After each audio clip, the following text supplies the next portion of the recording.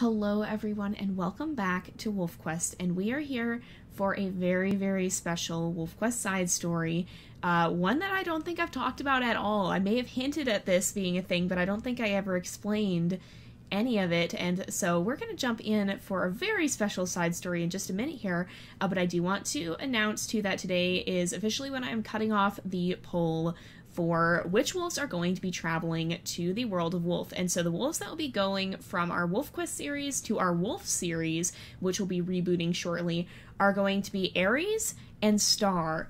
So you will be seeing them again in our Wolf series, but there is actually one other series where we'll have the chance to be able to see some of Nova and Equinox and Andromeda and Orion's descendants in, and that is going to be Ultimate Wolf Simulator. Now, we've been spending some time in Ultimate Fox Simulator, and you guys have been enjoying that, and there is a game called Ultimate Wolf Simulator as well by the same creators, and that is going to be one that I'm hoping we can play as well. And so you will have the chance to vote on two wolves from, just like before, from our main WolfQuest series that will be traveling to that world as well.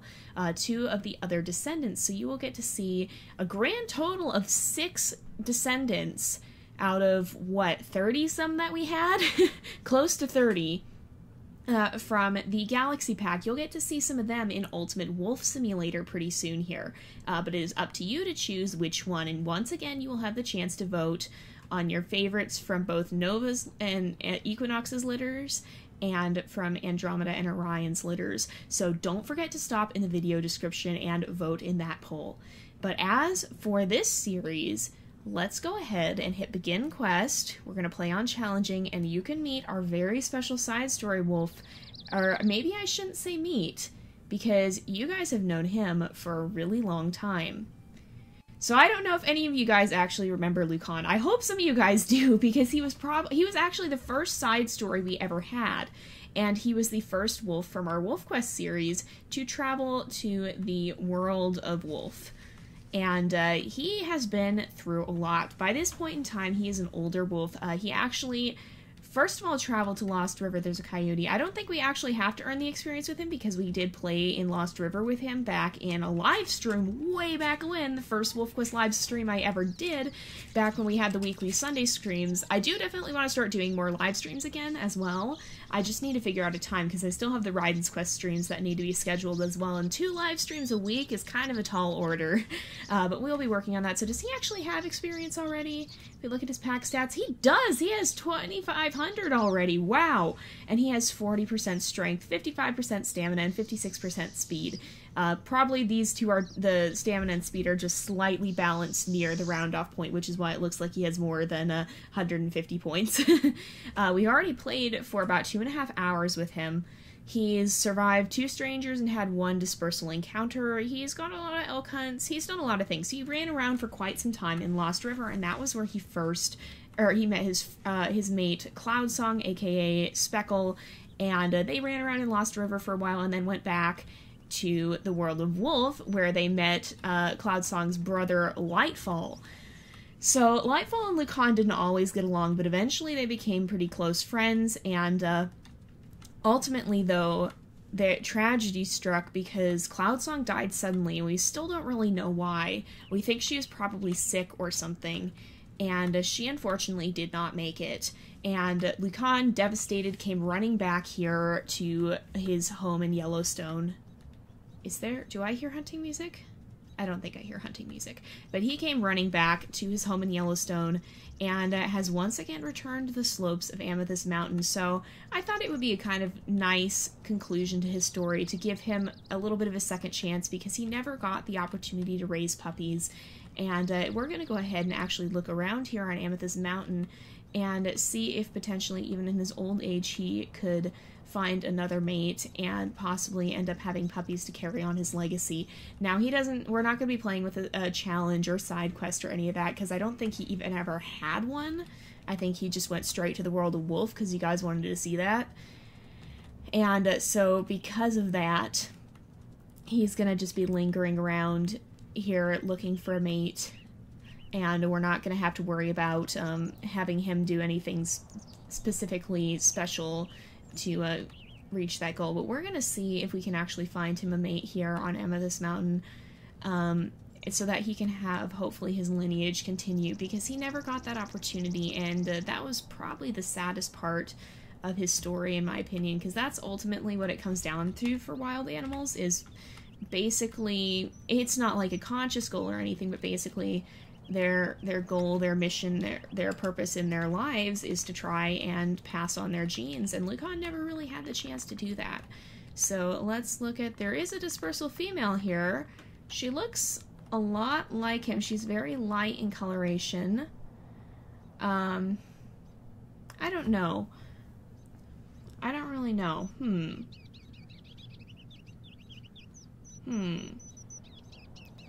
I don't know. I think...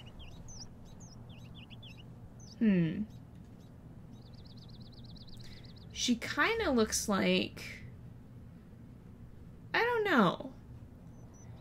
I'm not so sure. I don't think we're really gonna... I don't think we're gonna take her as our mate here, because I feel like... I don't know. I can't remember. Taro was from the plains, wasn't he? I'm trying to... Going back through all this ancestry where we have like 100 wolves and trying to remember where everybody is from is very chaotic, but I try to avoid sometimes taking wolves that look like they could be from a distant relation or anything like that, and she does look an awful lot like Lucan. I don't know. I just didn't quite feel like that was a good idea. Although I think in hindsight, I couldn't remember where Taro was from for a bit, but I think he's actually from the pack down there. And so we'll actually probably head down. We'll probably go between this pack and the Druid pack, looking to see if we can... Whoa, there's a hare. Looking to see if we can find a mate amongst them. But I don't know. I generally... Unless there's a lot of variation, so like there's a lot of dark coats, but there's not that many light-colored coats. If a wolf looks like they could be a distant relation, a lot of the time I'm probably not going to take them as a mate, because it just looks too much like they could be related. The other thing is, too, for our current wolves, our Season 4 wolves, we're now 4 generations in. Lucan is only Generation 2. He is the son of Katari and Terrell, and so all we have to worry about with them, because Katari was originally reintroduced, and Terrell is from the Slough pack over here. And so we don't really have to worry about their bloodlines as much as I'm used to with the wolves in our new series. So like... or in the later series, so we know Equinox is of Druid legacy, and then I believe Orion was from that pack up there. So we don't have to worry quite as much as I'm used to with Lucan, probably. But we will check out the Druid pack down here and just see if we can find any wolves down here that are roaming around, although the Druid pack is a little bit notorious. At this point in the time they are starting... Or at this point in time, they are starting to decline, though, so that's a little bit better for Lucan, although they're probably still quite strong in an actual face-to-face fight. Okay, so we want to be going this way. I have to always get my bearings on the wind direction and try and figure out where exactly. Okay, are we on the right side? We are, sort of. We need to go a little further. Here we go. This used to be... No, it wasn't this hill. There used to be, in the old 2.5 and under versions, there used to be one hill where the wolf would always spawn, and it was a very distinct looking hill, and that almost looked like it. So we do have a dispersal female. Let's look around. So she is probably of a Druid heritage, and yeah, she's most likely of Druid heritage. We actually, she looks a lot like Equinox, and Equinox's Druid heritage, so that would make her probably a 3rd gen Druid. Lucan has been away for a while. This could actually, honestly, even be one of Equinox's siblings or something, or a distant relation, because we know there were some dark-colored wolves in the pack, because her mother was a very dark-colored wolf, and then her father is that brown wolf we've seen around sometimes. But Lucan is... That would, gosh, that would make them related. It would they're not related, but it would make their descendants related on both sides of the family. this family tree gets crazy, you guys. I'm telling you. I'm very thankful we have a family tree. But yeah, I don't know. I mean, there's definitely no relation between these two, because this was the period in time where Katari and most of her descendants wanted nothing to do with the druids, so there's no relation.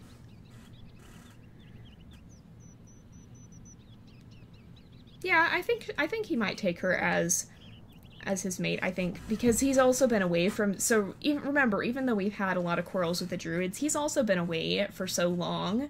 He's been away for years and years and years and has only just come home, so it's not likely they would recognize him. And he might remember them some, but he basically went straight to Lost River and didn't really stick around to mess with the packs around here. So he's really unknown to them, and they're pretty unknown to him. I think he would go ahead and take her as his mate. So let's say hello there. Don't want to be too forward yet. That's a little bit of a very, very, very sudden, oh goodness, a little bit too friendly option perhaps. Don't want to scare her off or anything. Yeah. Yeah, I think I like them together. There's kind of a nice contrast there. A lot of the time I will try to choose wolves that have different looks as well, because then we don't have puppies that are all one color or anything. It's kind of interesting to have a variety of genetics and such that show up, and that way we don't really, a lot of the time we don't get stuck in a rut of having wolves that all look the same. So it is kind of interesting to sometimes have variety between the mates.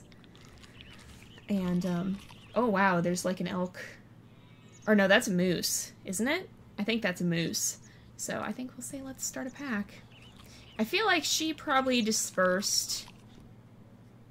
I think she seems, well, I mean, it says dispersal, so she probably was one of the ones who left the pack here.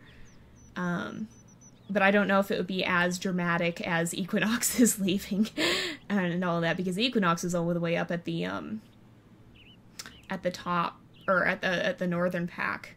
And I think we're actually, or would that be northern? The one on top of the mountain, whatever it is. The Amethyst Mountain pack, there we go. I think we're gonna go ahead and call her Senka, because that name actually means shadow.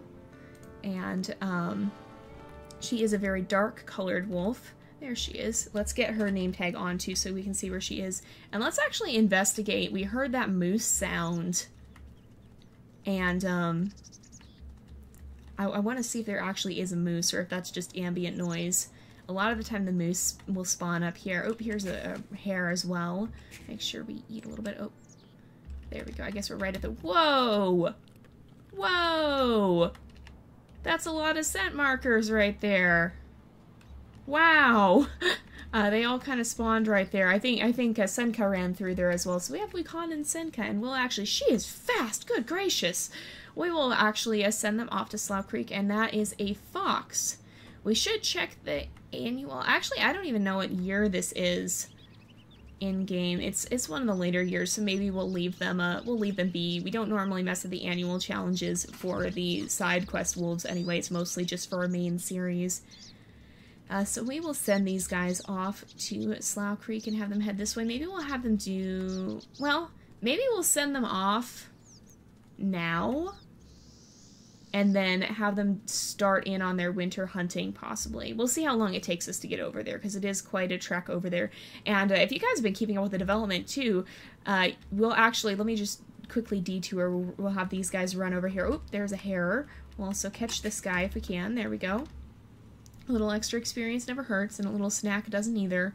But if we come over here, if you've seen some of their new, some of their development videos, you'll know that they're actually expanding this map. So that whole area down there where you can see the river and stuff in the background, that right now is just part of the skybox, they're actually expanding the map to include, I believe, all of that as well. They're making the maps, the current maps are 2 by 2 kilometers. So yeah, okay, no, it would be south, the Amethyst Mountain Pack 2 would be south, southwest. It feels north because up, but okay. But anyway, the current maps are 2 by 2 kilometers, I believe, and the new one that they're expanding it to for the anniversary edition is going to be 7 kilometers, so that is more than 3 times the size of the current map, and I believe it will encompass that whole river area down there that we can't even reach right now. They also posted a video recently of the new elk system, because they're changing the elk spawn system, and that was pretty stinking cool as well.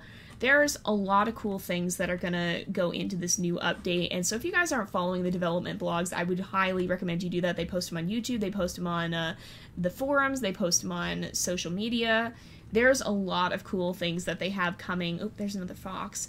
But that they're planning to put in to the coming anniversary edition and the later Towerfall update. And it's going to be really, really cool. So if you guys haven't been keeping up with that, I would definitely recommend you go check that out. I have a link to the WolfQuest YouTube channel on my recommended channels on the front page of my channel. Because they have some really cool stuff that they're going to be putting in. And I am super pumped for that. But anyway, let's go ahead and get these guys headed off to Slough Creek here. How far are they? They're ways off yet.